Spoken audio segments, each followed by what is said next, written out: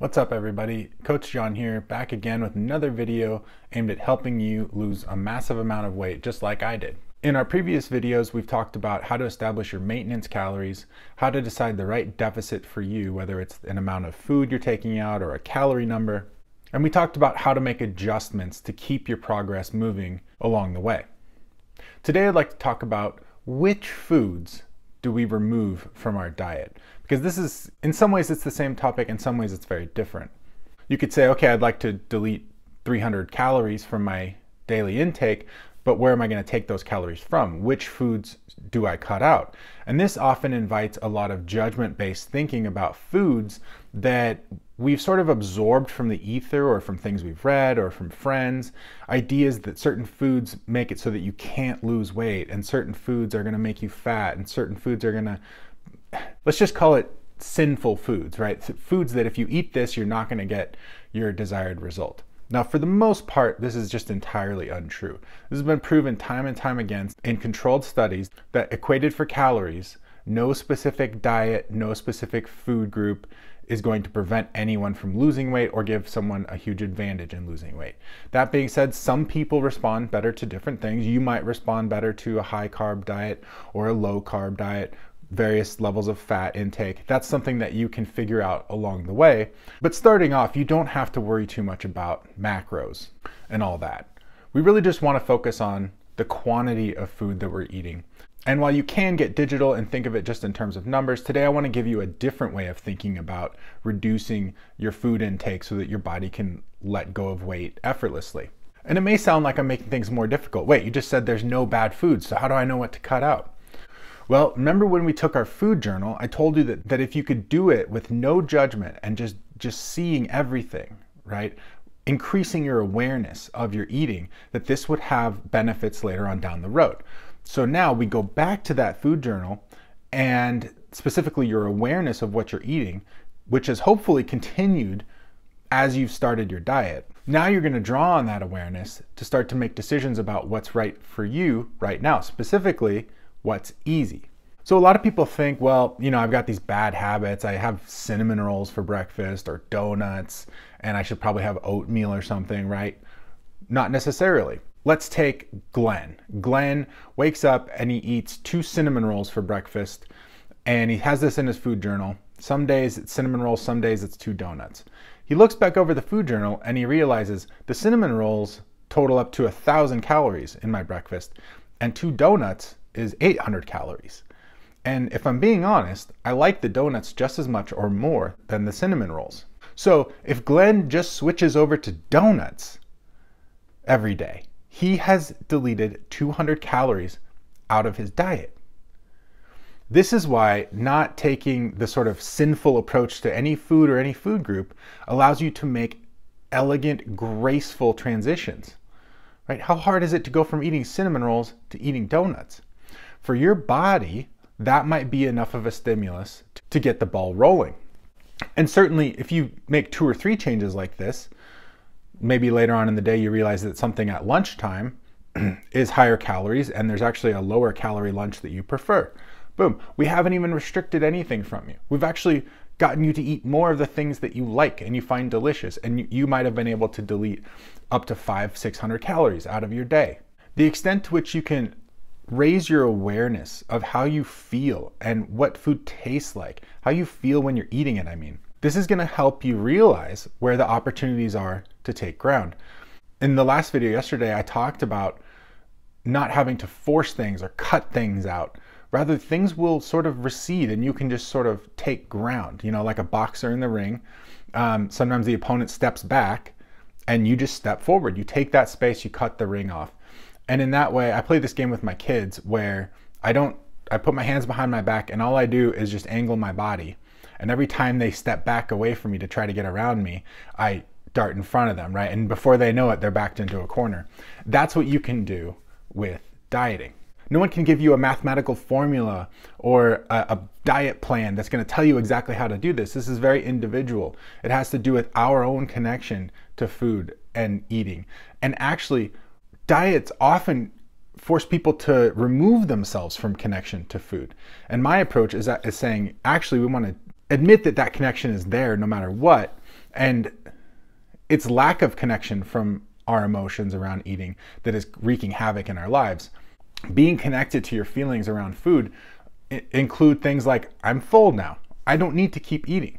Yeah, that sounds nice, but I think I'm just bored, right? You deepen your ability to make good decisions. I think it really works like you raise your awareness and then you raise your ability to act on that awareness. And those can be two separate things, but it does start with awareness. So for the most part, when it comes to which foods do I cut out of my diet, think less about cutting out and more about making trades, right? Trade for something that's more delicious than the thing you're eating. Trade for something that maybe it just requires an ingredient that you're not used to buying from the store. And you've been wanting to try spinach in your eggs rather than cheese, or feta rather than cheddar because it's fewer calories, right? There are all sorts of lower calorie substitutions you can make that are more delicious. Trust me, a lot of times you're eating processed foods.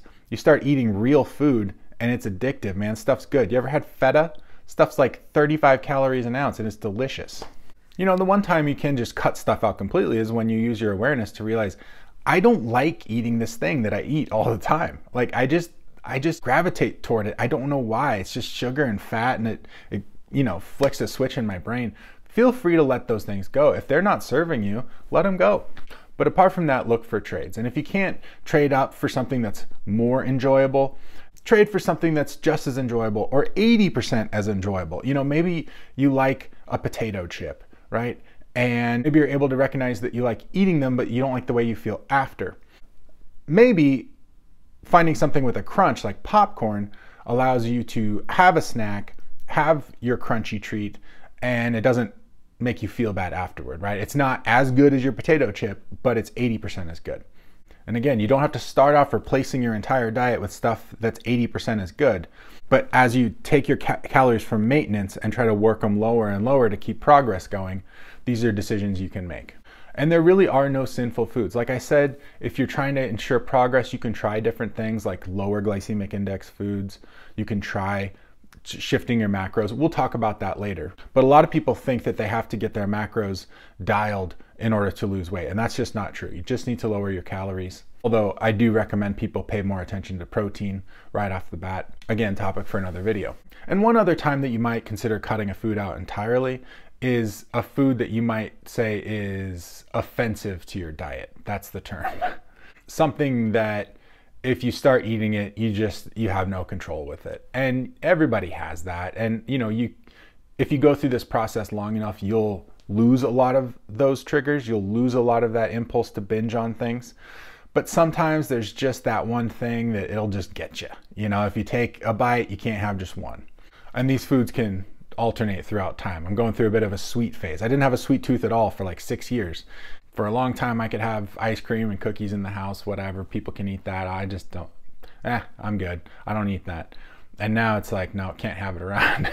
So feel free to get any binge triggers or things that, if they're not going to incite a binge, they'll just knock you off course. But again, these are things that you can discover about yourself along the way. These are steps you can take deeper into a diet to ensure progress. Certainly not things you all have to do at once. And a couple other notes, people have a lot of ideas about this food's gonna kill you, and this food's gonna kill you, and this food is gonna melt your bones, and this food is gonna make your eyes boil in your face and run down your face. Right, so for instance, diet soda. If you are used to drinking soda and soda is part of your day, and you can switch to a diet soda that tastes as good or 80% as good, and it fills that role in your diet, make that substitution. I don't think diet soda is harmful to humans, especially in smaller doses. But even if we're operating on the precautionary principle and kind of just saying, it seems a little, artificial and I don't want to drink that, it's going to be better for your health than full sugar soda. And if it helps you lose 200 pounds, guess what? You use this thing effectively. Obesity is going to be the #1 threat to your health. I think that's never been more clear. And I know some people don't like the word obesity, but it's just a scientific term, meaning someone who has a significant amount of fat on their frame. In future videos, I'll talk about substitutions that I like to do. I can give you a video just with ideas on substitutions from one thing to another. If you'd like to find substitutions for your favorite foods, put them in the comments below. If I know of a substitution, I'll tell you, and I'll also use these suggestions for the next video.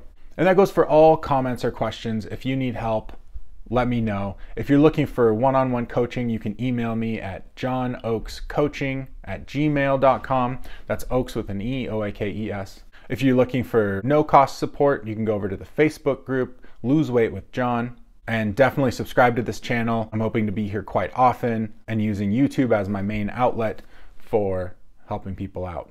Okay, that's all for today. I hope this was helpful. Like, subscribe, comment. That really helps the algorithm and it helps other people find this stuff. People, man, it's astonishing. There's so many people who just have no idea where to start. So please subscribe, tell your friends to join the group.